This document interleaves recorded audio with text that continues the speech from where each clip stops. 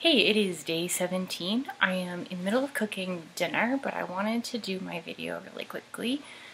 I made the chili in the crock pot this morning, and I've got some veg and some potatoes going right now. After seeing a friend today that I hadn't seen in quite a while, who mentioned that I was looking a little bit more svelte, I decided it was probably time for me to do another posing moment where I stand up and show, and then we can see if any progress has been made, and I will flash back to what I did before. Alright, well, here I go, my apron.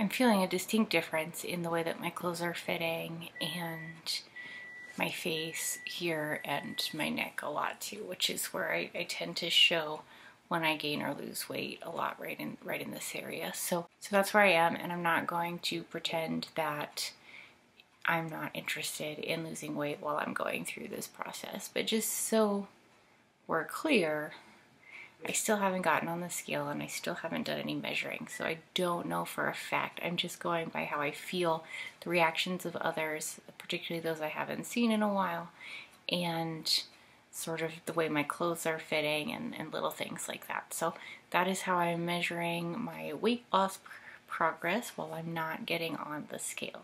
Otherwise, I feel like I'm cruising right toward the finish line. I'm 13 days away. And I haven't had the dreams yet. Last time I had crazy dreams about food. Hi, Lucy. And this time that hasn't been the case. So if it comes up, I'll let you in on what's happening there. But I don't think that's gonna happen this time. I think I'm past the trickiest part. Famous last words. Tell me about your Whole30 below. And give me a like and subscribe if you want to hear how it goes throughout the entire experience.